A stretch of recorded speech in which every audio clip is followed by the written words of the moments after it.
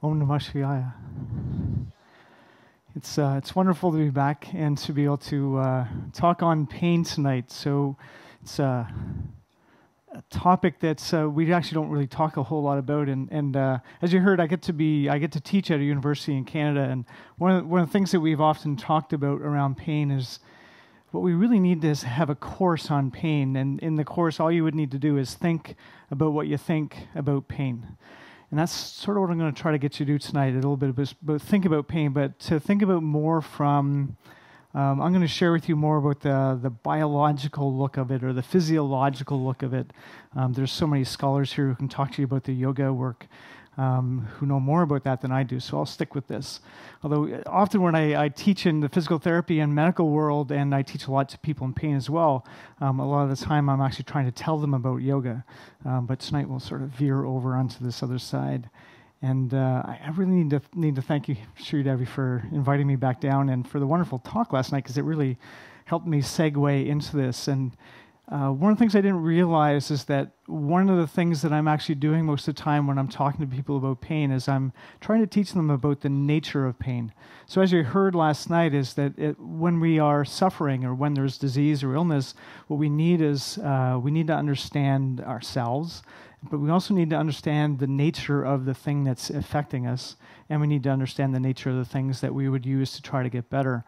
And so yoga helps you with those two ends. It also helps you to understand the nature of pain.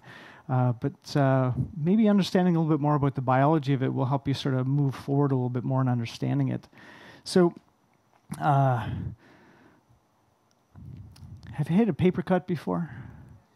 Yeah. So when you have a paper cut, how much damage is there to your body? Not much, right? So when you have a paper cut, how much pain can there be? A lot. So what does that tell you about pain? A lot of people say, well, that tells you that pain is not always related specifically to the damage that you have in your body, or that they don't, exactly correlate. And that'd be true, but what I would say to you is this tells us something much more important, and it tells us that pain is complex. Now, I know you know that when you sit and think about it, but it's really important for us to keep on coming back to this idea. And I come back to it a lot because part of my job is to help people understand pain more, which means part of my job is to simplify it.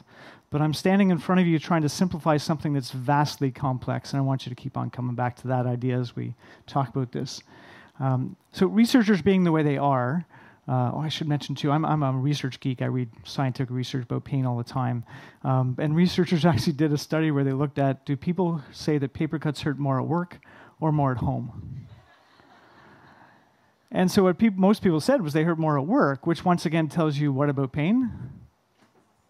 It's complex, right? There's a lot of things that are aspect to this. So I'm going to try to lighten this as we talk about this, but I guess one of the things I want to mention to you is that the work that I do is working with people who have really complex pain.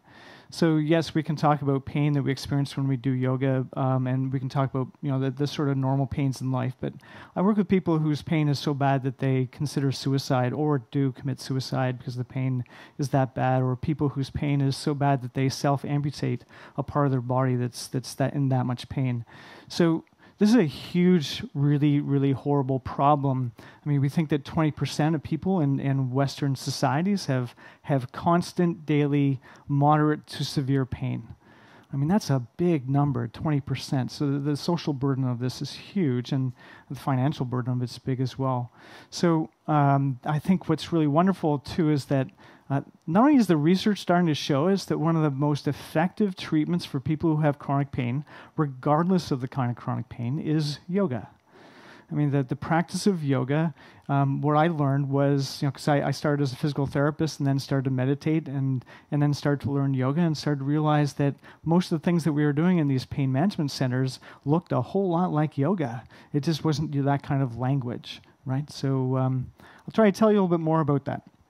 So if you were to finish this sentence, just think for yourself, if you finish the sentence, pain is blank, what would you say?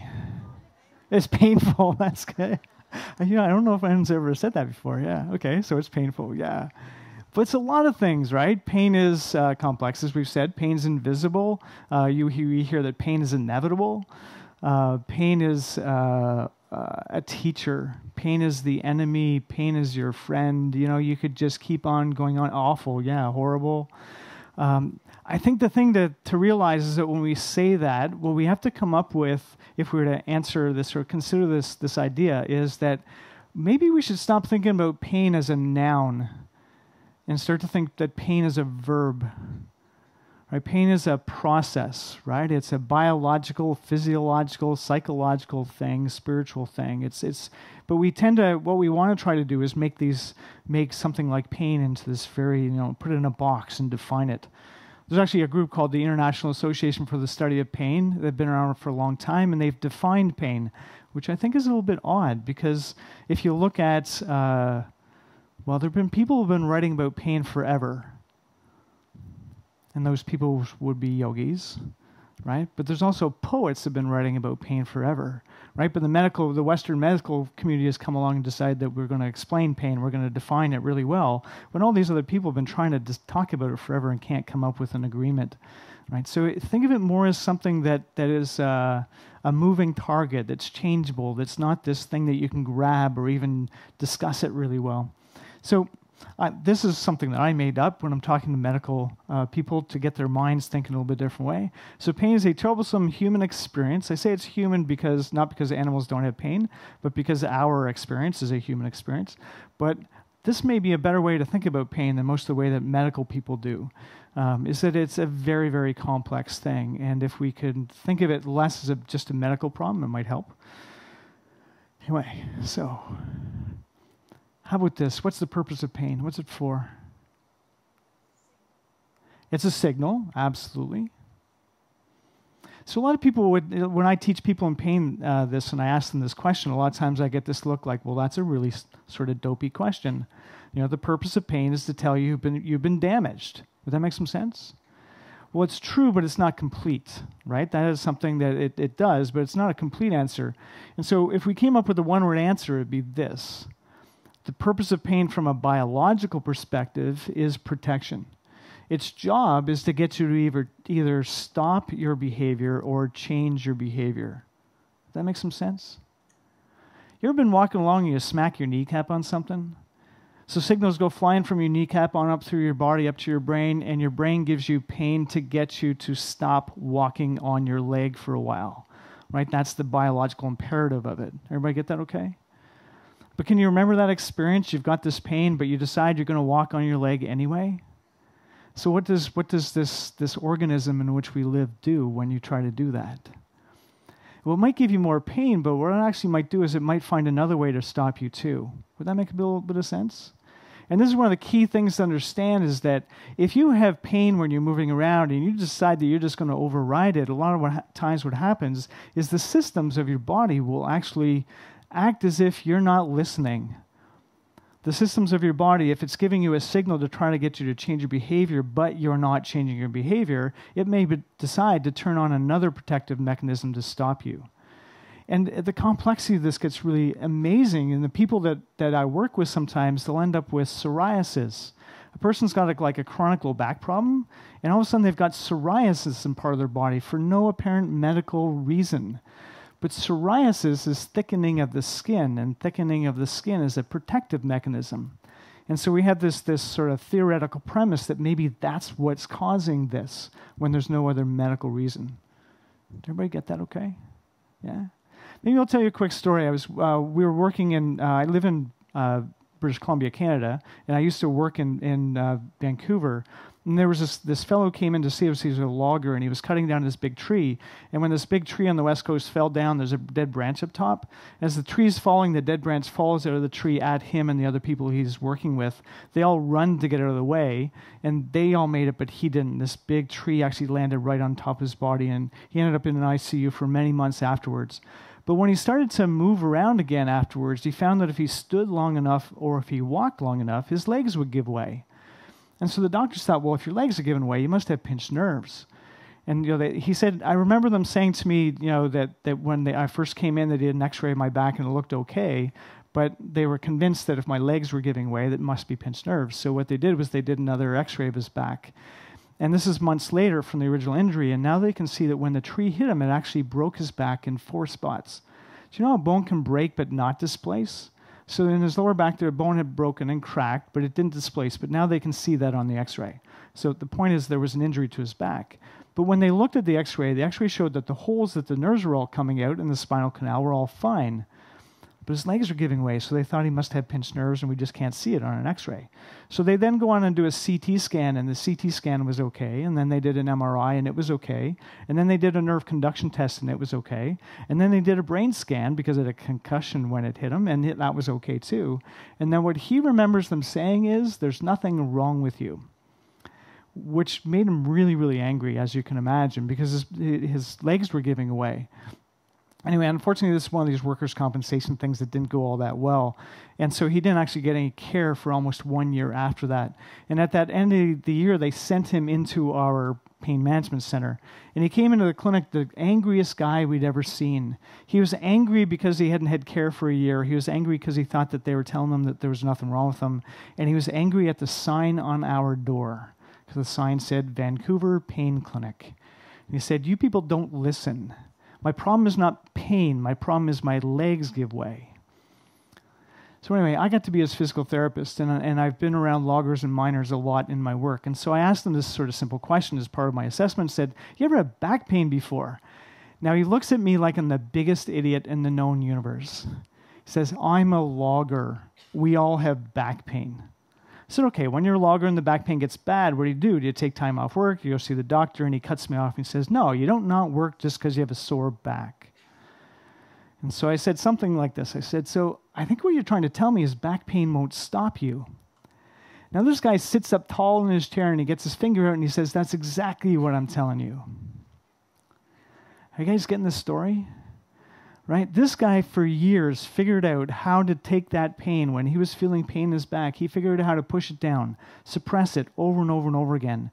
But now he's got a new injury to his back that's sending more signals up to his brain to try to get this to happen, but he is not listening. So what would a sophisticated protective mechanism, as in you, do if you don't listen to it? Find another way to stop you. That makes some sense? And I'm hoping that makes a little bit of sense in terms of when you feel pain in yoga, what should you do.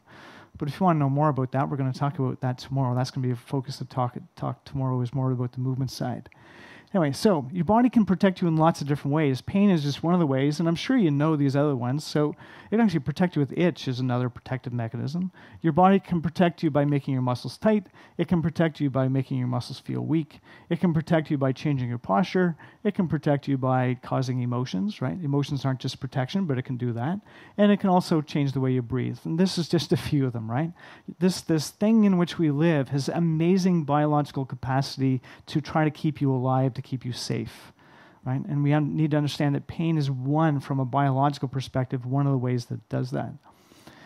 So the pain system, there really isn't a pain system, but it's easy to talk about it that way, can be viewed as an alarm system, a really sophisticated one that can warn you when you've been damaged. It says cans in blue there because it doesn't always, right? There's sometimes when you're damaged but you don't feel pain. The system can warn you if you're approaching damage. So once again, usually before you actually injure your tissue, the body will say, "Hey, maybe you should stop now." But again, it doesn't always do that. And then it can do this. It can warn you if you're in a similar situation to a time in the past when you've needed to be protected. And it's really good at this. It's really, really good at remembering how to protect you. But the best way to explain that would be to go outside the sort of normal pain area and tell you a quick story. I grew up in Kingston, Ontario, which is about halfway between Toronto and Montreal in Canada. And I moved to Vancouver in 1997. When I moved, one of my friends from Toronto came to visit me, and she'd never had sushi, and she'd never had sake. And the same evening, she had far too much sushi and far too much sake. She now had this stuff in her stomach that her brain decided was dangerous and that she needed to be protected from it. And so it created quite an output. So she was sick for a day or two afterwards. But if we called her up on the phone right now, 2 decades later, and said the word sushi to her, she'd feel sick just thinking about it. So this is one episode of this organism in which we live protecting you, and potentially for the rest of your life, the thought of that thing you need to be protected from could turn on the protection mechanisms. Everybody get that okay? This is one of the reasons why it's really hard to change pain when it persists, is because the protection mechanisms can practice over and over and over again and get really good at protecting you. All right, so to understand pain, we need to understand the nervous systems a little bit. So I want to tell you quickly about some ways about the nervous systems, the way they work. But I guess the key point that this slide is trying to get to you is that the nervous systems are adaptable. They're always changing. They're changing your whole life. Like right now, your nerves are changing. It's just the way it is. And I make a big deal about this because when I was in university, so back in about 1983, our neurophysiology professor said to us, past the age of 27, your brain doesn't change much anymore. The professor said it, so we all just sort of believed it and didn't think about it. And of course, I'm hoping that when you hear me say that, you're thinking, really? You guys were that dopey that you thought that?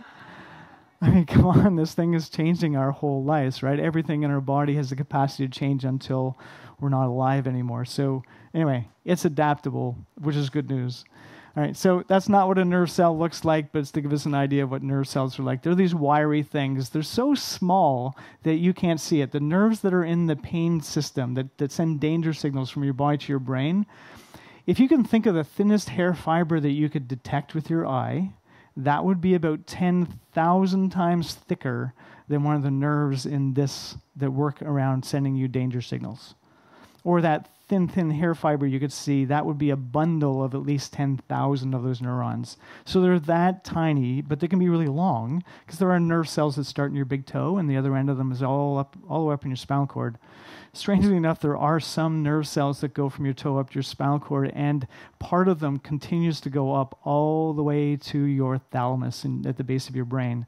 So there are some nerve cells that are super long, even though they're really, really tiny. Anyway, every nerve cell has sensors down at the bottom, and the sensors down at the bottom get excited by something.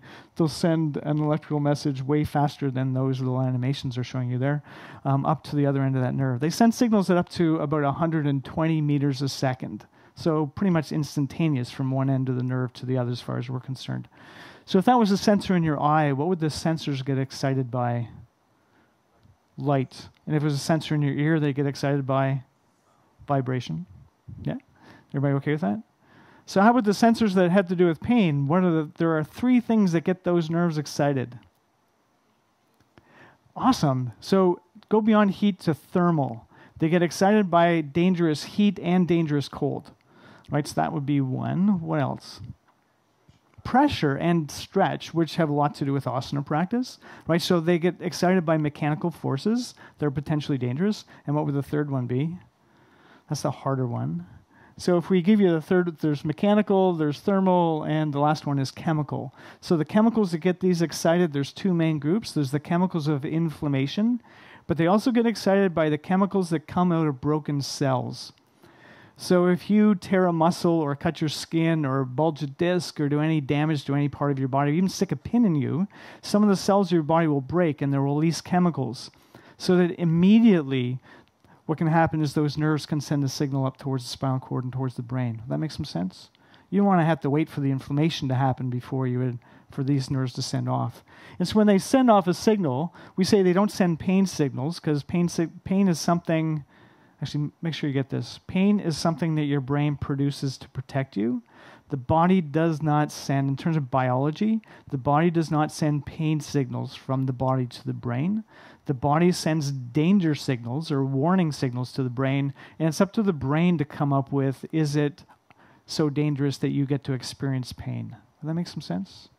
Sometimes you do something to your body and signals go from your body to your brain, but you don't have pain because your brain may decide you're busy, right? Or your brain may say there's something more important going on, or there may be just not enough signals, which happens sometimes. All right, so the way that it goes, too, is that you have nerves in your body, then you have nerves in your spinal cord, then you have nerves in the brain. So it's actually a relay system. So we used to think that, of course, that there were wires that start from your body and they go all the way up to your brain. So the signal is sent all the way up to your brain without being changed. But what we know is that the signals get changed all the way along the way. So if this nerve down the bottom here gets excited and it sends a message up, it releases chemicals into the spinal cord to try to get the spinal cord excited. If enough chemical comes in the spinal cord, then the nerves there get excited. Then they'll send the message up towards the brain, and then chemicals go into the brain to try to get the brain excited. You sort of get this idea? Is that sometimes the signal goes along, there's not enough to continue to send it along. But the really key thing for you to understand about this is that the fact that it works like this means that we can actually change the signal. So when we are experiencing pain, we could change the signal by changing what's happening in the body, but we could also change the signal going up by changing what's happening at the spinal cord, and we could change it by what's happening up in the brain. Right? And we'll talk more about that in the talks tomorrow and the next day, but it's really key to understand is that pain is something that we can change in many different ways. And there's actually way more hope around pain than most people seem to think. As an example of this, if I bang my arm, and danger signals are going up towards my brain and I'm feeling pain. If I were to do something like this and rub my skin like this, when I rub my skin like this, I'm actually exciting other nerves in my skin. They're sending different signals up to my spinal cord that put a different chemical into that little gap in the spinal cord. The signals from this, the neurotransmitters that come out when I do this, tell the nerves in the spinal cord, calm down, everything is okay. Whereas when I bang my arm, the nerves in the spinal cord are trying to get excited to send the message up. Everybody got that okay? That's what heat can do. That's what ice can do. Right? So if you bang your arm really hard and it hurts a lot and your mom came along and gave you a kiss and that felt better, that's actually working up at the brain level, not at the spinal cord level. Right? We know the chemistry would be happening more there. Anyway, so it's quite a complex thing. We could spend days talking about how this works. But it's important for us as yogis to understand is that you can change this at different points. You can change it through the system, not just change it with your brain and not just changing it with your body. So danger messages are coming from your body, alerting your brain that what's happening down your body. But what your brain needs to do with danger messages, like everything, is decide what's really going on. Your brain needs to interpret it. And of course, that's part of what we do with yoga is try to discern this a little bit better, try to understand what's really happening. But our brain's job is to actually take detail out for us. That's the way it normally works, take detail out and just sort of give you this experience. So when danger signals are going from your body to your brain, they need to go up with your fight-flight system, your hormone system, your immune system. Your brain's getting information from all the rest of the stuff, right? All your external senses, thoughts, emotions, memories, experiences, everything. All that information is going to your brain at the same time. And what your brain needs to do with all that information is that. Your brain needs to come up with a sensible story. And sometimes the sensible story that your brain comes up with is not so sensible after all. I'm sure some of you have experienced a pain. You're feeling this thing, but then what's going on in your body doesn't really match up. Or maybe some of you haven't experienced that. But as an example, I worked with this guy one time. He said, if I bend forward far enough, it feels like the muscles in my right lower back are ripping right off the rim of my pelvis. And he says, but I know it can't be happening because that experience has been going on for 7 years. And there's no way that they could have grown back on and ripped back off over the last 7 years. So here's a guy who understands that the story his brain is coming up with is not really making sense, yet it still feels like that. And that's just the more complexity of this thing, right? So what we need to do is one of our jobs is to try to settle, I love this from what Sri Devi talked about last night, is we need to try to settle the lake surface so that we can actually start to get below the story. So that the brain is creating this story that's trying to make sense of what's going on, but a lot of time the story it's coming up with is being affected by all the other agitations of the brain and life. And if we settle those things down and so the lake surface gets nicer, right? I love this metaphor, right? Then you start to be able to see them with more clarity. You start to be able to understand the pain with more clarity. Because a lot of times when we first experience it, there's not a lot of clarity to it all. It's just this horrible thing that's bothering us. So, I don't know if you can see that from way back there. But usually when you look at a picture like this, what you get to experience is your brain trying to come up with a sensible story. It usually seems that when you first look at this, you look at it and your brain's trying to come up with how are her head and hands disconnected from her body. And then your brain usually jumps to the next one, oh, it must be a mirror. And then it's, oh, it must have been photoshopped. Do any of you experience that kind of thing? As you're trying to figure it out? And this is what happens when you experience anything. Your brain is always trying to come up with a sensible story. Your brain's job is not to give you facts. And I'll give you a little bit more information about that. So when signals get up to your brain, when danger signals get up to your brain, I want to let you know there's not a pain center in your brain. We thought that, but we sort of let that go close to about 100 years ago now. We were so convinced in the early 1900s that there was a pain center in the brain that people with chronic pain would have lobotomies done to them to try to kill the pain. But it didn't work. because there is no pain center of the brain. Pain is a process, or it's something that a whole bunch of parts of your brain work together. Some people call it a neurotag, and some people call it a centrome, but it's just this all these parts of your brain working together to create this. It's complex. But we know that when you feel pain and when I feel pain, that there are certain areas of your brain that will get excited. We know this because some physical therapists, colleagues of mine in Australia who are researchers, put themselves into brain scan machines and caused each other pain to see, are there similarities across people? It gets even funnier because they tried to get it through ethics that they're actually going to do this to their students. But the ethics committee wouldn't let them do it to their students, so they had to cause each other pain and look at their own brains to see how they responded.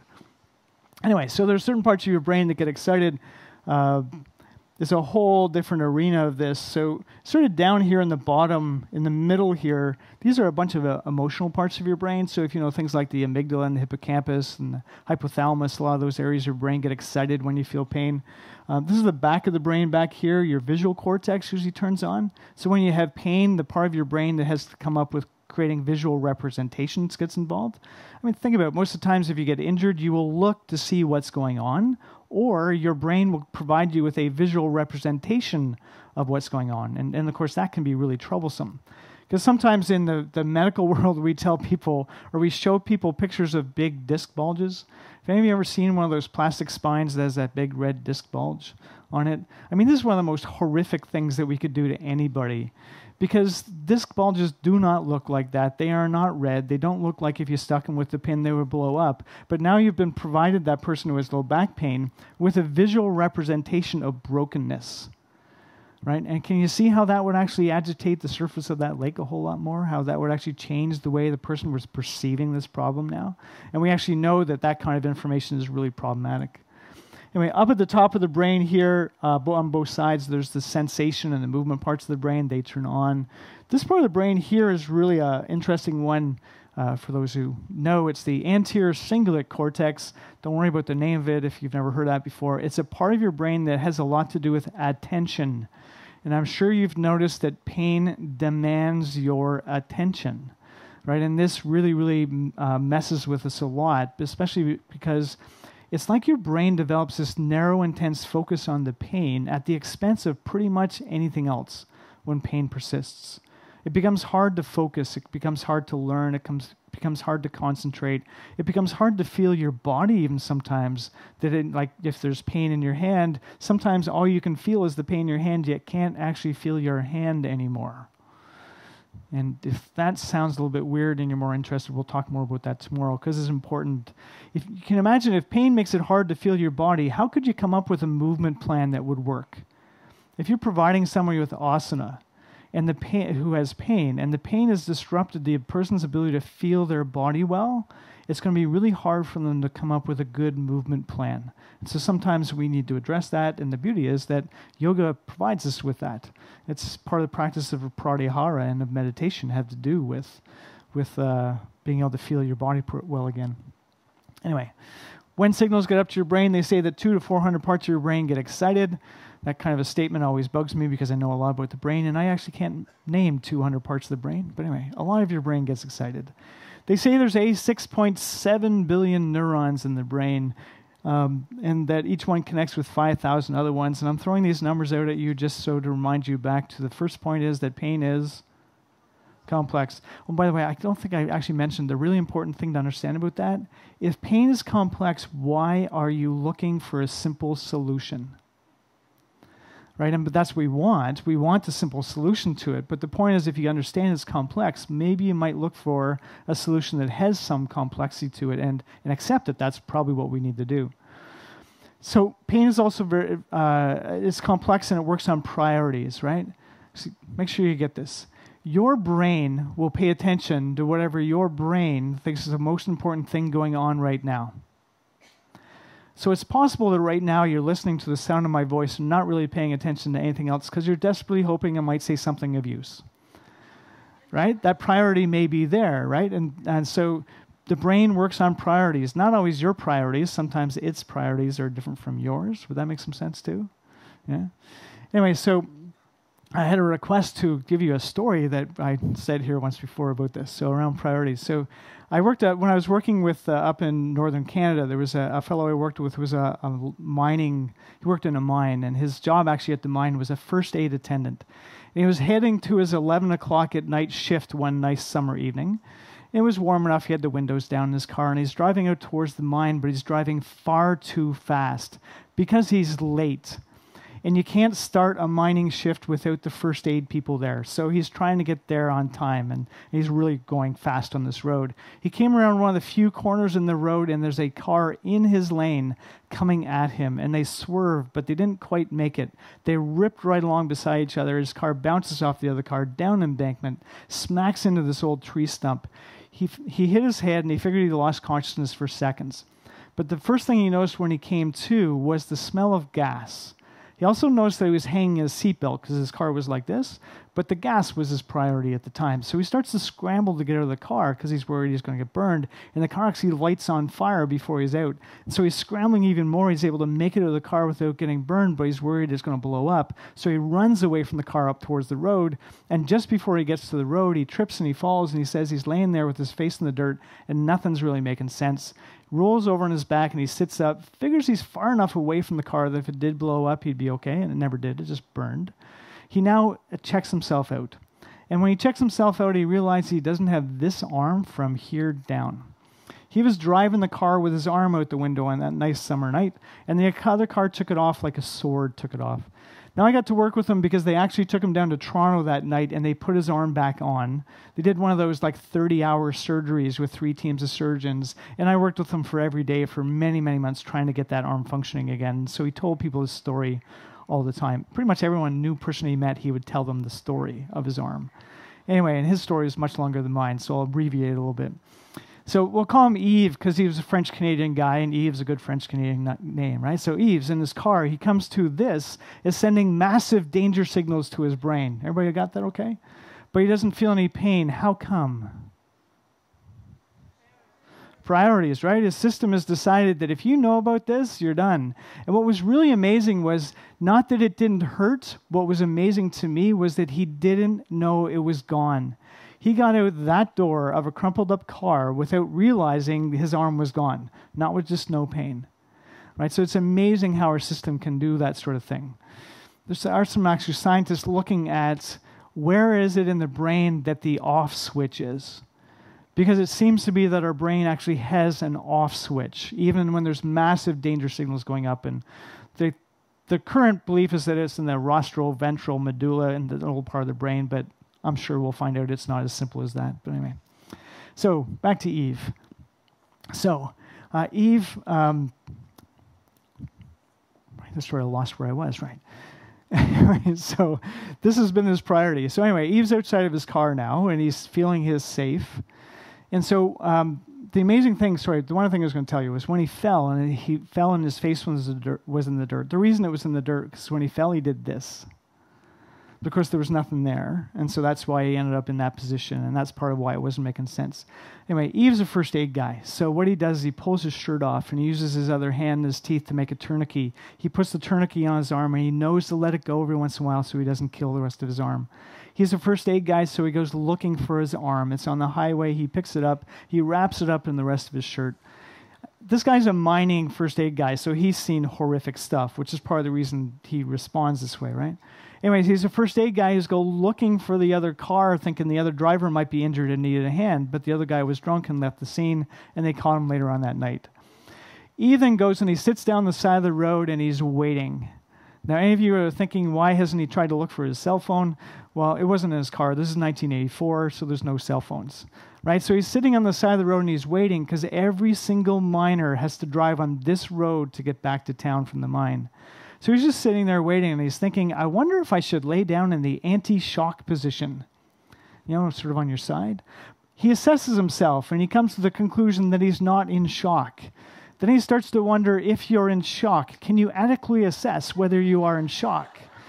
And he's having this conversation with himself. Well, the first car shows up, and the first car is a police officer, saw the fire burning from a long way. By the time he got there, the fire was mostly out. So it's dark. Eve's sitting on the side of the road, cross-legged, arm wrapped up in his lap. The officer comes walking over to him, and for whatever reason, the first words out of the officer's mouth are, "Can I give you a hand?"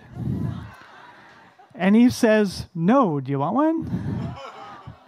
And the guy throws up on the side of the road, which, by the way, was Eve's favorite part of the story. And he told that with way more detail. Anyway, so Eve told us that within minutes of being wheeled through the front doors of the hospital, his pain went from 0 to well beyond anything he thought was possible in the known universe. And his heart stopped. So it was a little bit like priorities again, a little bit like his system said, "I'm tired, I'm fatigued, I've been keeping you safe. There's people here who'll do that now." I have no idea that it had that conversation with itself, right? But it's like that happened, right? So back to that priority thing. Does that make some sense? Like that whole story to really drive home this point. You've all heard stories like that. But what you've always been told is that the reason the person didn't have pain was because of shock. And what I'd like to tell you is this guy, there may have been shocky stuff, but it wasn't big-time shock. I was so confused by this that I actually found the paramedics who got there. And they said he wasn't pale, his blood pressure wasn't low, he wasn't slurring his speech, and he could walk just fine, which is not what you would expect from someone who has significant shock. So there has to be another explanation. Right? And this is what we think is possibly the explanation of that. So it comes back to the complexity of it. You can have massive danger signals coming from your body to your brain, but if your brain is busy working on something else, you don't have to have pain. And you've all experienced that in small ways, right?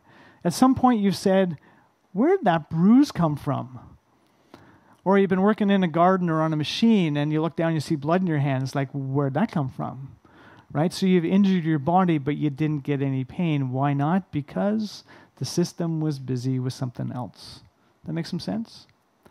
Think about that with asana, right? You make your students so busy sometimes that there's no way, right? You're making their priority all over this. Sometimes there's no way for that person to be able to actually to attend whether their body is really safe or sending danger messages. Does that make some sense? Right? I know we need to keep people safe, but there's lots of different ways we can do that, and we'll talk more about that tomorrow.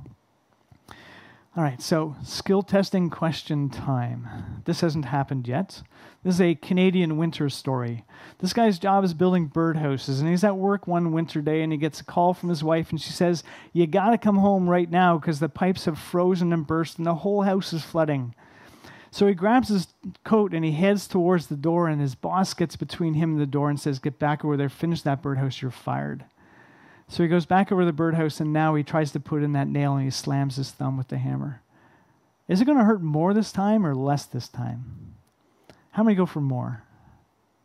How many go for less? Anybody want to go for it? It could be more, it could be less. There's no way to know. Yeah, that's the good answer, right? Doesn't really matter which way you answered. The point is that you know that how much pain he has and how much pain you have is always related to what's happening in your body and with how your systems are dealing with that. Did you get that? How much pain he has to do with what happened in his thumb and with how his systems are dealing with what's happened in his thumb. But when we don't think about it, we often come to the ideas that how much pain you have has only to do with what's going on with the tissue, but also has to do with how the nervous systems and every other part of your physiology are responding, which I hope that gives you hope rather than says, well, sometimes when I tell people in pain this, they say, "I've got 2 problems? I thought I just had 1. I just thought I had a problem in my body, and now you're telling me there's a problem in my nervous system too." But this is a message of hope, is that if you've got ongoing pain, we can help you with your body, and we can help you with how the systems respond to it. Right? In so many ways, we do that in yoga. I'm not sure if I'm making sense with that. Say it again. All right. So whenever you do something to your body, whenever you put too much force on your body, and when you do it enough that you feel pain, the pain relates to what you're doing to the tissue of the body, but it also relates to how your bodies are responding to that. And so if that's the case, if all pain has to do with what's going on with your body and how the systems are dealing with it, that means that you actually have at least 2 doorways. You have more, but from just that point of view, you have at least 2 doorways you could go in. You could work on the body to get better, but you can also work on dealing with how the systems are responding. And if we went back to the metaphor of the reflection in the lake, we can try to decrease the agitation of the lake. That would be a way that we can actually try to change how the systems are dealing with this. Does that make a bit of sense? Let me go in a bit of a different way. Have you heard of the statement, pain is inevitable, suffering is optional? Okay. The first thing I want to do is point out to you is that if that really is a statement from the Buddha, I'm not so sure that the Buddha would have said it that way, because I'm pretty certain that in Pali there's not a word for pain and another one for suffering. And I'm sure you understand in Sanskrit, same thing. It's actually dukkha. In both languages, it's dukkha. But dukkha means pain, it means suffering, it means so many different things. So that statement could not have come from back when we only had one word for those two things. It wouldn't have made any sense. The second thing I want to get you to consider is that pain is inevitable does not mean there's nothing you can do about pain. It means that you are going to have pain in life. We do. It's part of living, right? That doesn't mean you can't change it. But a lot of people, when they hear that statement, pain is inevitable, suffering is optional, they think there's nothing you can do about pain. You can only work on changing how you respond to it. And I'm here to tell you that science says that that's not true. Right? And people in pain, I would tell you, experience that that's not true. And if you started to explore it more, you'd see that. Right? Did that make it muddy or more clear, I hope? Anyway, let's carry on. So, pain is inevitable, as we said. And as I was saying, is that doesn't really mean that we can't change it. It's something that we can change. So I want to give you a little bit more evidence around that tonight and in the next couple of days. But I want to give you a couple of no one ever told you things. You can change the way the nerves in your body act. Right? The nerves in your body that pick up dangerous things in your body, you can actually change those. One of the simplest ways to change them is through expectation or intention. Right? If you expect that something is going to hurt, it doesn't just change what happens here in psychology. If you expect that you're about to do something and it's going to hurt, you can actually change the physiology of the nerves in your body. Which, think about the other way around, right? If you're going to do a movement that you thought might hurt, if you practiced it through imagery a number of times, and in your imagery of it, you imagine doing this movement with more ease or less pain or no pain, well, you actually, by doing that, you're not just changing the way the brain's responding. What the evidence now is saying is that it's actually changing the way the nerves in the body respond to what's happening in the body. So we can actually change that through, there's lots of other ways, but that's just one way to say that. We can change what's happening with the spinal cord. The spinal cord sending signals up towards the brain. When we put more information into the spinal cord from the body, we can actually change the way the signals are moving up to the brain. We can change the signals in the autonomic nervous system, so the sympathetic nervous system, the parasympathetic nervous system. We know that you can change that, right? Breathing is one of the most powerful ways to change that, but there's lots of other ways as well. We'll talk a little bit in 2 days about the importance of skin as well, which Sri Devi, I'm sure you'd be interested in knowing about the science around skin too is really powerful about it being a really wonderful way to change pain. And of course, we can change what's happening in the brain. Now, we also would say we could change what's happening around prana, and we can change what's happening around spirit, but I was sort of sticking more with the Western physiology sort of views. We can change each of these things, and I think that's important for us to recognize, because if you could change any of those, you can change pain, and you can change outcome, and there's more hope around this. So, you have some influence over pain. I used to have a slide that said you can control pain, and that got a lot of people upset because control seems to be a very absolute word. But if you have pain, the point is that you can influence how much pain you have. You can change, you can do things on purpose that would actually give you more pain, and you could do things on purpose that would give you less pain. And we'll talk more about how to do those things tomorrow. This is a visual illusion. So I'm hoping you can see it from way back there. It's the same picture, but the one that's on the right over here just has these two gray bars. So I don't know if you can see from way back there, but there's a square right there that has an A on it, and there's a square right there that has a B on it. And I'm guessing for most of you, the A square looks a lot darker than the B square. Yeah? If you were to look over this same picture, it's the same one, but with these bars. If you follow those bars down and look across the bars and across A, those bars in the A look like they're exactly the same shade of gray. And if you follow them down further onto the B and look across, they look like they're exactly the same shade. Can you see that? Can you see it from way back there? Awesome, great. So what this is trying to show you is that your brain, once again, comes up with a sensible story. It doesn't give you facts. When you look at this picture over here, your brain sees the checkerboard pattern. It sees the shadow that's here. It sees the shadow and contour of this, and it takes all that information in, and it comes up with a sensible story that tells you that the A square is darker than the B square, and your brain is wrong. That's how all illusions work. Illusionists know the things that our brain misses, that it misperceives. Let me show you another one. The artist that painted this used the same gray paint for that as that. Now, if you're like most people, the top looks a lot darker than the bottom. What's happening when you look at this? Your brain's seeing the blue at the top and the browny gray at the bottom and the shadow and contour here, the shadow and contour in the center, and your brain's coming up with a sensible story that says the top's darker than the bottom. Keep watching it. I'm going to cover up part of it. It's the same picture. But I could be messing with you with my computer, right?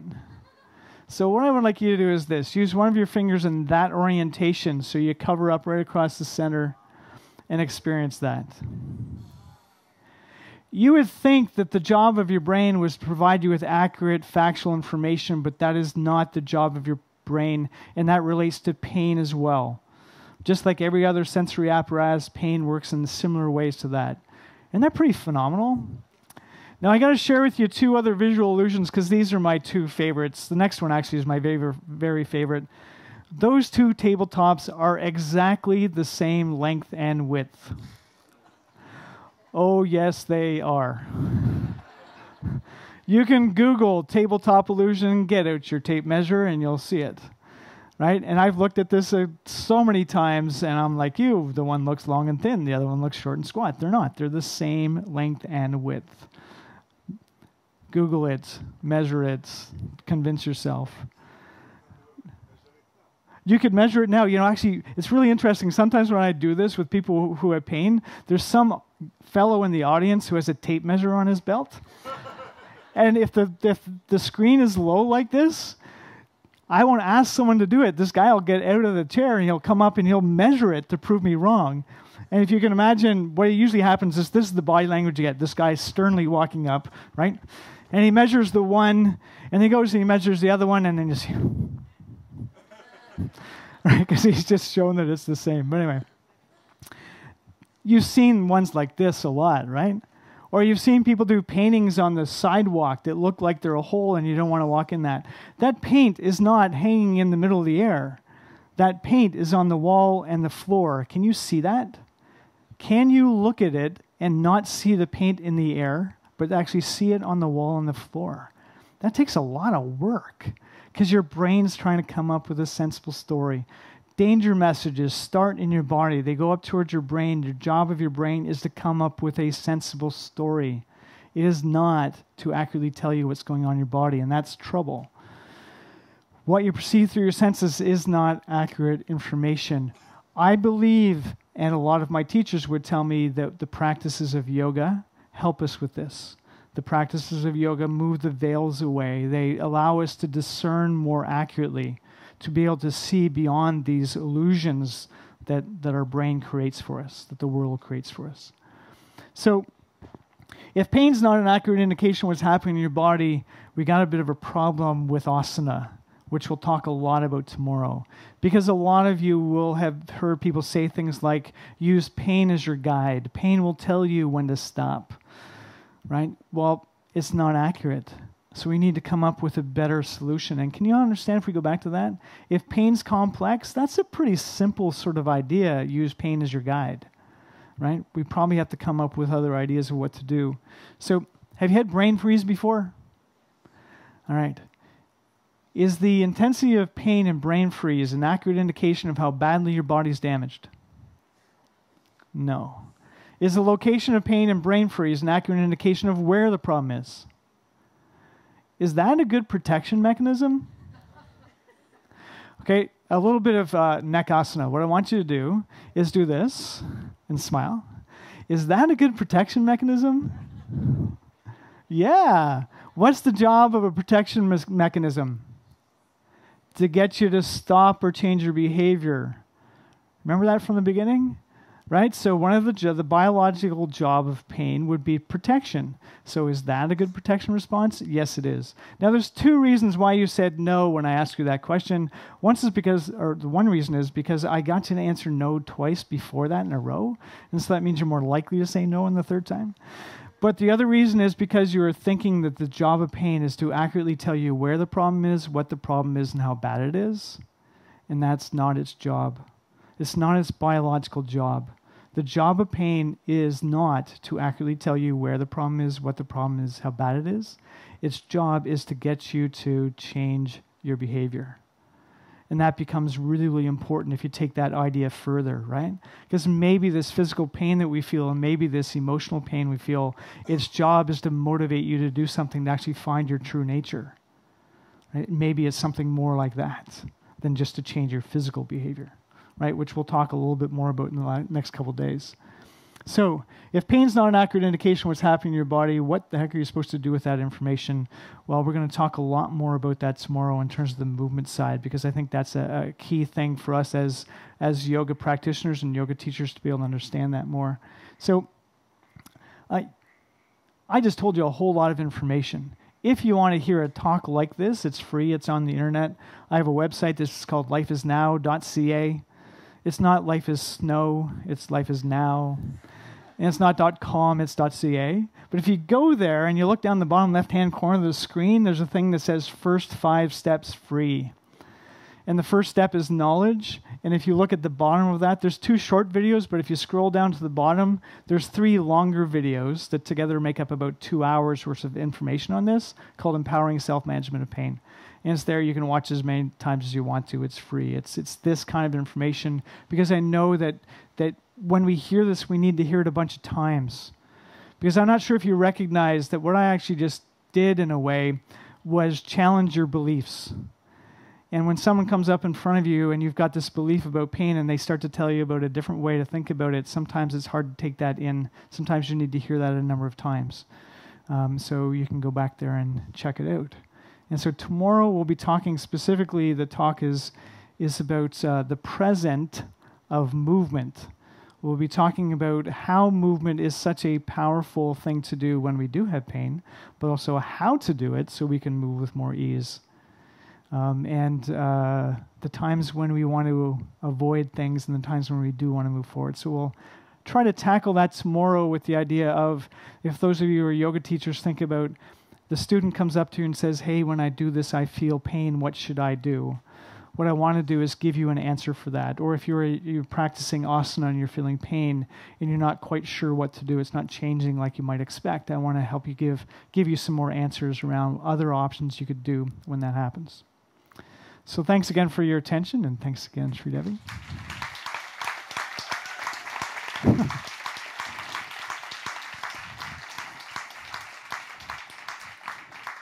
Did you want to give time for questions, or we can do that tomorrow and the next day?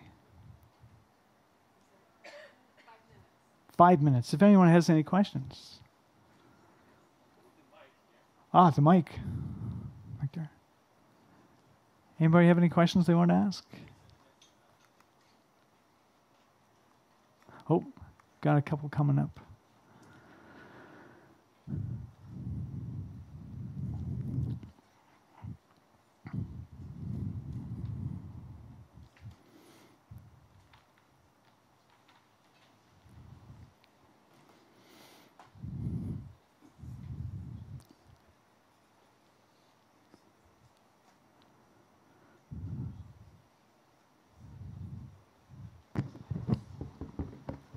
Okay.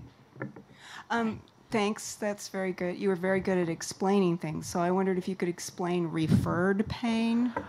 Okay. This is actually, yeah, so referred pain is the experience of feeling pain somewhere where there's not an injury. And there's more than one, like all pain problems, there's more than one explanation. One of the ways to explain it that can happen is that to understand that your brain actually has maps of your physical body. So, and those maps are actually more regional than they are specific. So, your brain has a really quite detailed map of your hands and your face and your feet. So you don't usually get referred pain when it's in your hand. You usually can really identify where it is. But when a signal comes from your back up towards your brain, say something happened around your spine or your neck, when the signal comes up to your brain actually doesn't have a very good map of that part of your body. Your brain actually has a really horrible map of the internal bits. The brain's got a really nice map of your skin, but as soon as you get below the skin, there's not a really great map. So the signal actually comes from your body up towards your brain, and your brain's got sort of an idea where it is, but it's like, oh, where is that from? And the brain really, once again, does the sensible story bit. It comes up with its best guess. And so neurologically, some of the parts of your body have connections, like the nerves from your legs are all going up through your spine, and if the signals are coming up from there, the brain could say, oh, well, I'm not sure where it is, but it seems to be coming from down there, and those nerves came from down there, so I'm going to give you the pain there. So it's more, you could think of it as more the sensible story confusion of the brain based on our understanding of brain physiology and architecture. Yeah. Thank you. You're welcome.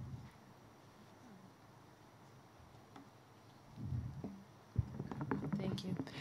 Thank you very much for your talk. It was really interesting. I know it's sort of a complex topic, but I'm just wondering if you could talk a little bit about fibromyalgia and the kind of pain that experienced in that respect. You're right. That's a really big topic, fibromyalgia. That's okay. We can talk about it a bit. So from a biological perspective, what we say is we've got a pretty good understanding of what's happening when you do have fibromyalgia. That there are multiple hypersensitivities within your physiology. That not your immune system tends to be hypervigilant, hypersensitive. The nervous system that has to do with danger things are certain ways your brain acts shows that same hypervigilance. But you can also start to get it even, and it seems to be almost within the changes in breath and the changes in digestion and the connections with irritable bowel syndrome and all those things. It's like that. Those hypersensitivities expand even further. One of the things that we wonder about, too, is that the fatigue aspect of fibromyalgia, is the fatigue another protective response? Because you can imagine, you may not need to imagine if you're asking this question, but you can imagine people who start to feel this diffuse pain over their body that's moving around and unexpected, that typically what we do is we just carry on, right? So what we try to do is we try to just push it down, push it aside, because it doesn't seem to make sense, and we just carry on.